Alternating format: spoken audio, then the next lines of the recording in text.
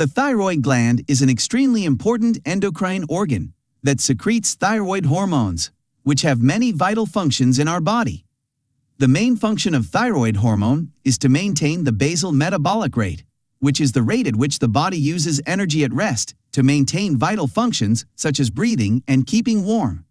In addition, it maintains the normal heart rate and rhythm, normal gastro-intestinal motility. It also regulates normal growth and development, especially during childhood, and it promotes the brain development of the fetus. Moreover, thyroid hormones regulate brain function during adulthood.